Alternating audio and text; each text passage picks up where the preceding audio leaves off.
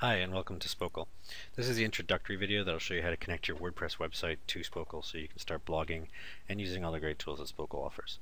On the right hand side here of your dashboard, which is where you'll end up when you first register a new account with Spokal, there's a connect your WordPress site link. Click on that and there's 5 steps of instructions here.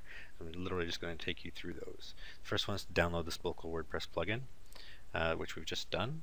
And then I'm going to open up my WordPress website into the admin interface, and I'm going to install that plugin just like I would any other. So on the left hand side here there's a plugins menu item, and I'm going to go to add new, and then instead of searching I'm going to click on upload up here, and I'm going to choose the file that I just downloaded, and there it is there. I don't want to open the zip file because WordPress actually wants the zip file itself, so that's it. I'm just going to select it and click open and install now.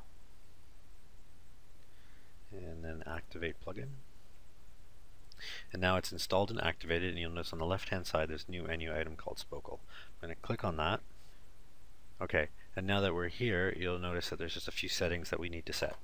So to get the API key I'm going to go back to Spokal, and the API key is right here on the right hand side.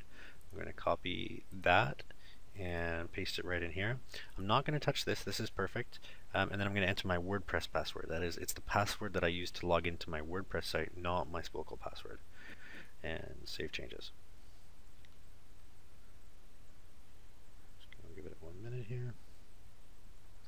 There you go, and it stopped rotating and it's now connected. So if I go back to Spokal now and refresh this page, it should tell me, yep, there it is. Okay, my WordPress website's now connected. So now that I've done that, you'll notice there's a bunch more menu items here, and it's opened up and unlocked a lot of the features that Spokal has to offer.